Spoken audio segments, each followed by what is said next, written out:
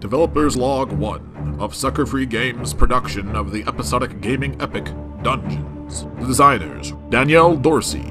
Pain! William McDonald. $105. The programmer, John Norman. That's awesome. Armed with a fridge of energy drinks, an Xbox 360, and the Torque X 2D engine, this group of gaming geniuses have banded together in an unholy alliance to produce a masterpiece of retro gaming goodness. Dungeons. Reminiscent of the classic arcade games Golden Axe and Streets of Rage, Dungeons hopes to bridge a gap in the gaming world, combining the brawlers of old with the humor of Conker's Bad Fur Day, making it ideal for the late 80s and mid-90s arcade enthusiasts. This is their true story. Over the past 2 weeks, we've made our first draft of our game design document. Made some character designs and sketched out some level designs. Danielle has started turning the first level design into a multi-layered background image. So, I'm going to show you how I've been drawing the backgrounds for the Dungeons video game that we're going to be putting on Xbox Live.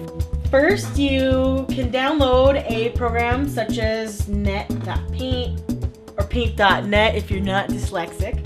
When you're making backgrounds, like the historic way of doing it in like the Sega Genesis era and that kind of thing is that you use tiles, which are a pattern that you can put in like mountains, like here, and you could make a tile that you would just repeat them over and over and just plug that onto the surface of what you're doing instead of having to draw everything by hand, which I've actually been doing. I've been drawing everything by hand, and so the way I've been doing is I draw it all on a 2D surface and I've been breaking it apart as I go. And layers are basically like if you're drawing or animating in the old days, they would have the celluloid sheets and you would draw on one, and then in order to like make an arm, you could do an arm on a different layer. So you'd have a pancake basically of these different sheets that comprise your animation. So with the background, I'll show you, you can do the same thing. So, like this is one of the layers there, and you can see behind it there is like a sky, and that's like the furthermost layer, and then clouds. So, and then you want to have another layer, and that's like the primary layer with a lot of the background. And this is the very front layer. So, if you can see there's the individual, what it looks like. And so I've been giving everything its own texture. And there's white in the background right here right now because basically you have to draw to overlay in the background. You have to have it fill more space so that when you move, which we're going to have the characters moving along this plane, there's going to be a different film rate in the front as there is to the back, because when you're moving in real life, things closer to you look closer and they move at a quicker pace, whereas in things in the back that are farther away, they're going to be moving at a slower pace because it's a greater distance to travel. You break them apart, and like that's the very back layer, and so it should be zoomed in probably about here. So the characters are going to be able to walk around here, and I haven't finished drawing the ground, but I've basically started with lots of the elements of the background right now. So. Bye! I'm trying to replicate the Sega Genesis resolution, the graphics, the art. Yeah, basically we're basing this stuff off Golden Axe primarily, and then like there's some stuff that's not based on like just kind of like completely original without being inspired by any character ever in the history of gaming. It's called a Kobold. Yeah. Bird. They like to die a lot. Do they explode because of yes.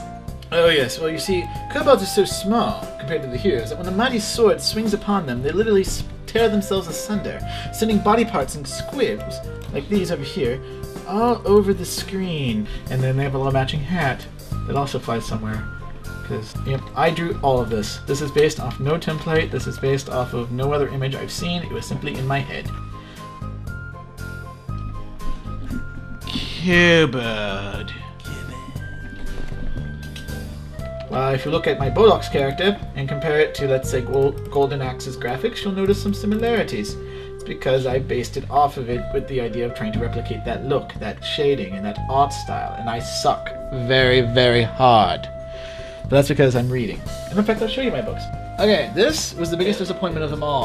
I mean, it looks cool, but it's like something I think a high schooler would have. I can't believe how much they charge for this thing, and don't buy it. So, I'm using this one. It's okay graphics, is really dense, and it has all kinds of information on palette swapping and like old school programs and how to do sprite art and animation cycles. So that's walk and jump and crawl loops, and that's pretty cool. And this is more like made for mobile games, which is cool because ours is done at 16-bit Genesis resolutions. So it's like we're talking like 80 by 94, like that. So it's super low. And so, like, basically, our game will probably translate very well onto like a phone or the GBA or something. Like, even it also gives examples of like different color palettes used by different portable consoles, and like even shows some. It even talked about the programs they used to draw the art originally. That's long since dead. Like that was a DOS program. This book is really awesome. Are you gonna blur it? Are you gonna blur it out there? No. See, this is art. This is considered art, John. I can actually show these naked people to the people of YouTube. Because this is actually art, according to Dover. I can use this stuff like that, the back flip. I can actually use that as like a base and then draw on top of it if I even wanted to create my creature. Which you did. Well, I did that for a walk animation. I haven't done it for the flip. Okay, well, that's about it, what I'm doing today. Even anyway laid out at all. No, actually they are. Here, let me show you. No, not in this way. Oh, not vertically, no, it's horizontally. It needs to be layered, column. It needs to be checkerboard fashion. Bum bum. So, what are your plans to do for the first week of class? I'm going to be learning C#, and I'm going to be learning how the engine is structured, so I can help get you on your content creation. And I'm going to look at adding the parallax mapping. Actually, it depends if Danielle's gotten at least one of the backgrounds done yet. If I get done with that, I'll get started on figuring out animation. Yep, so you can help me make a sprite sheet and show me how. Exactly. I did spend about 10 minutes trying to figure out how the heck the movement component was added to the sprite, and I didn't figure that out. Do you still feel ambitious and like we can get this done? Are you hopeful? Yes! Victory will be ours? Victory will be ours. Anything else you want to add? No. The yellow screen. Oh! Probably won't see it because William will edit it out, but our first attempt failed. Bollock's walking around. There he is! Hey, yeah, look at that. He's moving. Alright, I just got one of the attack things done. So, now when I press D, he does this little chop. When I double tap it, he does a full-on swing. Maybe we'll combo with that more, we don't know yet. Yeah, get some nice little 3-button combos going, and then we have like a secondary attack. We can kick him or grapple. It's gonna be awesome. And of course there's jump attacks and room attacks eventually. Eventually. But this is a pretty good start. This took all day, and it's awesome. Yeah, trying to figure out how this stupid engine works. By stupid, you mean cheap and efficient. Oh, here's the end. Okay, he also inserted some code to allow us to use the Xbox 360 controller with our character. Hopefully.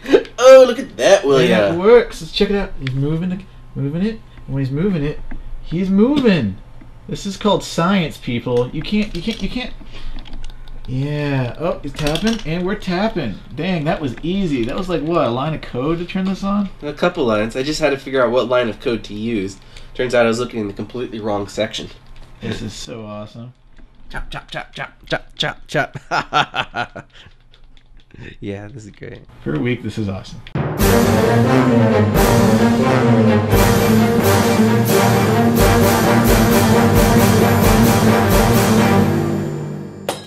Oh my god, turn it off.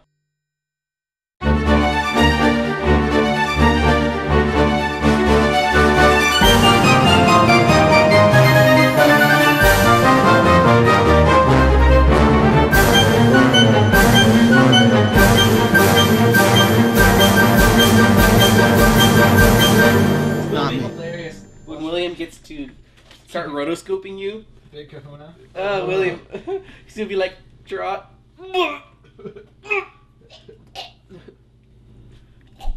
I will have you know that I'm dead sexy. And everybody loves the chase. Okay.